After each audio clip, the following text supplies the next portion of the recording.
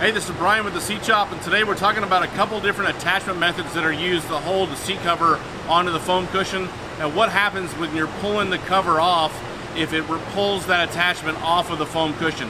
So it's a pretty easy fix, but it's pretty common too. So the most common one is going to be Velcro. So there's Velcro that's hooked onto the foam cushion, and then there's the fuzzy side of the Velcro is sewn to the underneath side of the cover. So sometimes if you're not, getting a new foam cushion and you're having to reuse your old one, this Velcro will peel off. So this part here is actually supposed to be adhered and embedded into the foam cushion right there. So you'll want to get a spray adhesive. This is it's called Tack. This is one of the extra can I use. We have some different glue that we use in our spray pneumatic guns, but for a can, this stuff's really good.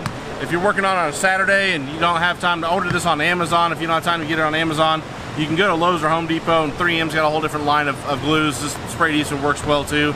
But I usually use this if I'm not using my pneumatic gun.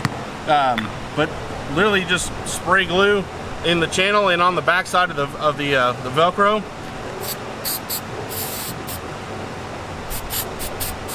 Now I would coat the whole thing, but we're gonna literally just push it down into the foam.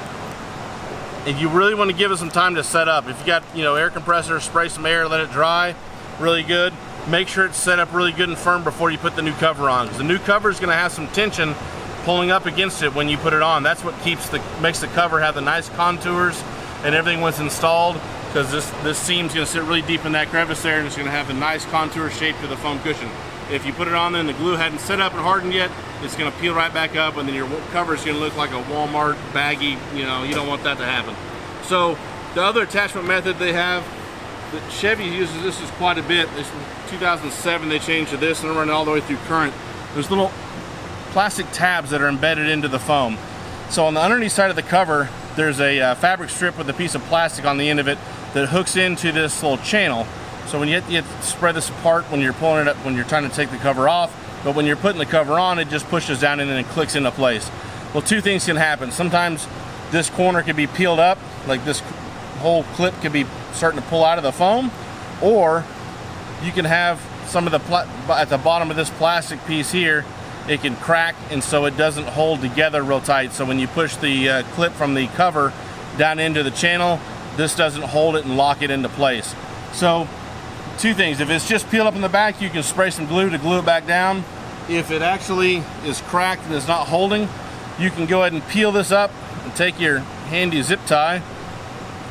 You can peel this back up. You could stick your zip tie down in there underneath it, put that back down, spray glue that back into place, let that harden up real well, and then you can run the zip tie through the fabric strip that's on the underneath side of the cover, and this can run through that and zip tie and pull it tight so you can anchor it all the way down. That way you don't have a anchor point that's just floating there.